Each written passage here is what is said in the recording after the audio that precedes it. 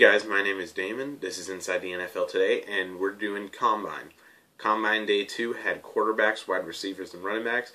And right now I'm going to be mainly talking about wide receivers. I'll probably come out with another video about the quarterbacks soon. But I really want to talk wide receivers because that was the highlight of the day. This video is going to be coming out tomorrow, so it's the day after. But today is when I watched all this stuff, so if anything comes out in between here and then, I will not be covering it in this because obviously it's after I'm recording. But anyway, a lot is good to be said about the wide receivers at the Combine. A lot of them impressed me more than I thought. I had heard reports that this wide receiver class was really thin, that there was some top-level talent, but it wasn't one of the stronger positions of the draft. And right now, I kind of disagree with that. I saw a lot of what I liked. Before today, I had definitely heard of Cordarrelle Patterson, who had been climbing draft boards fast.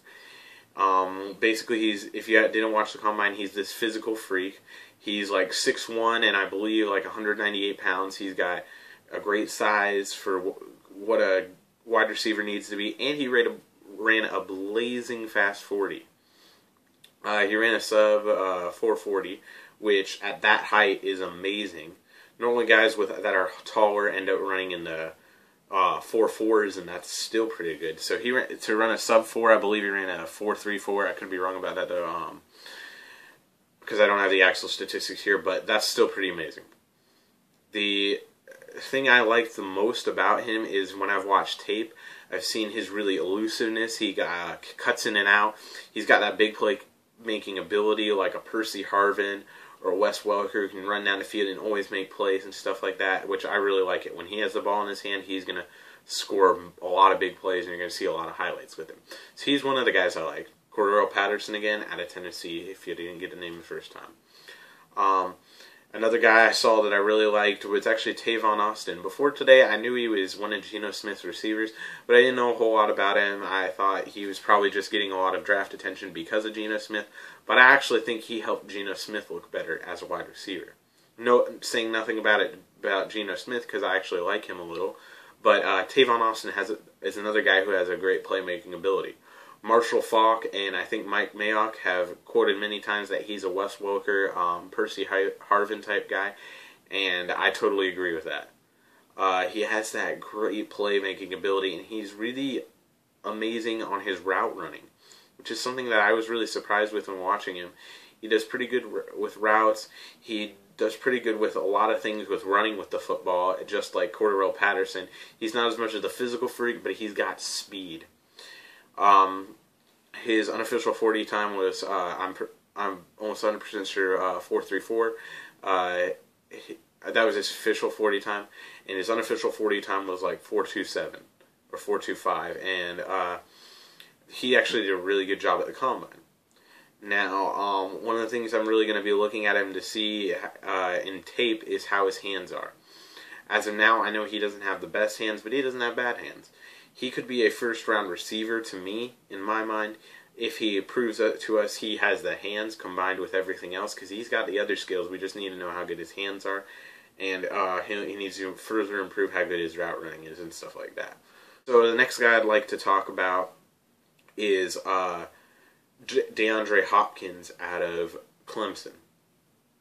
DeAndre Hopkins really came onto my radar as one of the best receivers in the draft because I was watching the bowl game, sorry I forgot the name, but the bowl game where he was in with LSU. That single game, what I learned from that game is he can catch any ball against a great defense. LSU's defense was tired in that game if you didn't watch it.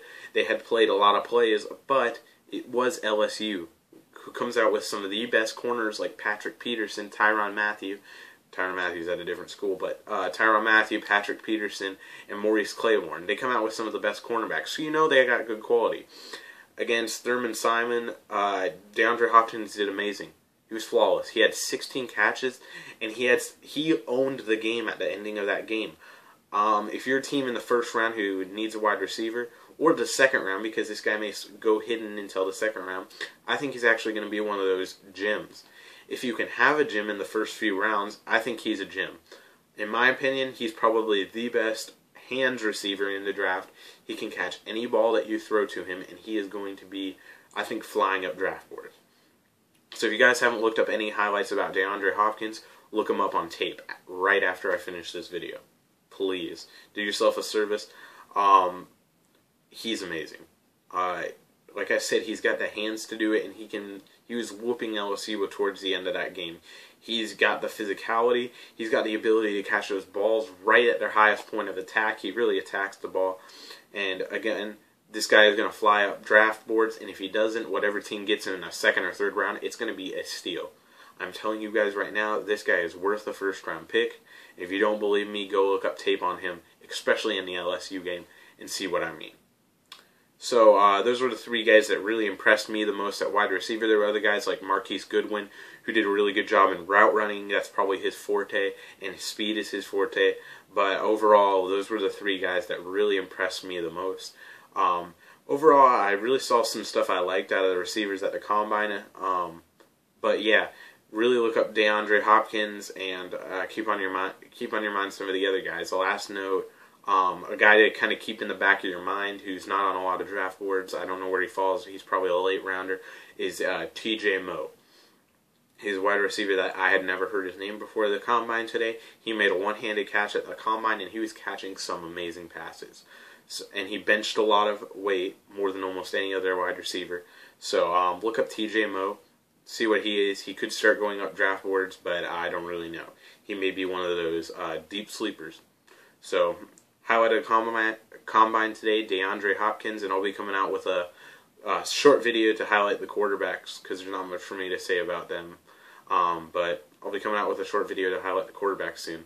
Thanks for watching, guys. DeAndre Hopkins is a beast and the best out of this group, in my opinion. So please rate, comment, and subscribe if you liked. Hopefully your team will get DeAndre Hopkins, and I'll see you guys later.